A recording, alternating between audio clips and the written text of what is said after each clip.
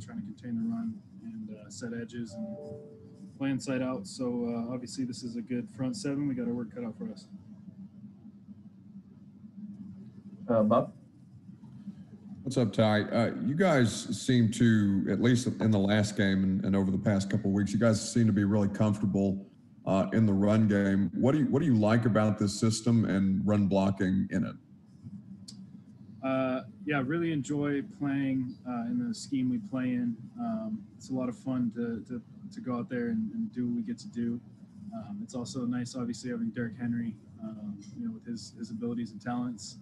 So yeah, it's fun playing in a zone scheme and getting a block for a guy like Derrick. And the other backs they all run hard, so it's a good place to play. John? Okay. I wonder if you could talk about how the transition kind of back to left tackle. I know you've been more right the last few years.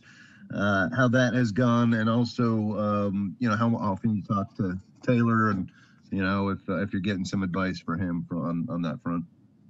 Gotcha. It's nice to be able to play one position consistently, and have stuff you want to address, and then be able to go and do it immediately and do it in the same on the same side and in the same technique realm. So it's nice to be able to kind of hone in stuff you want to work on just playing at one position. And Taylor's reached out to me, before a couple of games randomly and kind of wished me luck. And he's been a good support. Thank you. David? You face good players every week in this league, but does Khalil Mack get your attention a little bit more than most guys when you're preparing? Yeah, like you said, everyone's capable. This is the National Football League, and the guys on the edge are all special talents and special athletes, regardless of what team you're playing. That being said, Khalil Mack is a special caliber of player within that, and he is he's a challenge. So it'll be a good measuring stick and a lot of fun for us this week. With a guy like that, do you spend any extra film time or spend any extra time thinking about it, or do you try to make it just another week and do what you do? Try to keep it as just another week. Throughout the week, you kind of just work on yourself and fixing things that came up from the week before, and continuing to do stuff that you do well.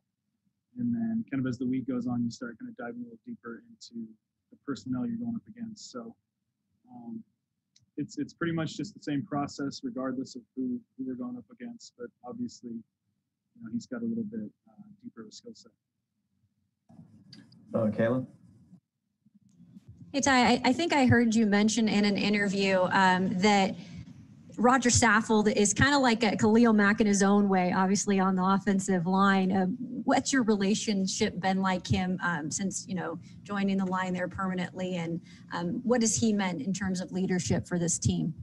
Yeah, he's been unbelievable.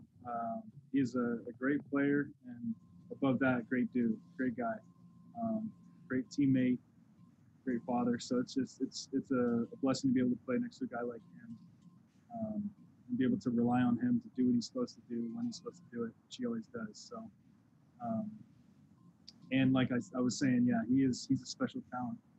I think there's a little bit at the top of this league that is above the rest, and he is that at his position. And, a lot of fun playing next to Roger. Jim? And Ty, obviously you've started a lot of games in your career. You've come off the bench and played. I mean, how good is it to kind of settle in, and do you feel like you're getting into more of a rhythm with Roger and the entire offensive line the more you play? Definitely. Coming off the bench is never easy. It's super random and unpredictable. So it's nice to have a consistent plan of attack for one position going into every week. And like I said, being able to kind of hone in stuff that I want to work on throughout the week at that same position. So it's nice to be able to get that luxury. And it's been a lot of fun. John? Yeah, Ty, this is kind of a random question, but just wondering, in your experience, what's more difficult to handle as a tackle? A guy just kind of screaming off the edge, or like a twist and stunt? on a pass rush? Which is more of a challenge, do you think? I think they kind of complement each other. If you're out of whack in your pass set and you're too worried about speed and they're setting up games, then you're going to be on edge when they run a game. And if you're sitting waiting on the game, then you're probably going to get burned around the edge. So they kind of go hand in hand. And at the end of the day, you just kind of have to trust your technique to put you in the right spot, regardless of what the defense does. Thank you. All right, we ran through all of them. Have a good Friday. Awesome. Because Thanks.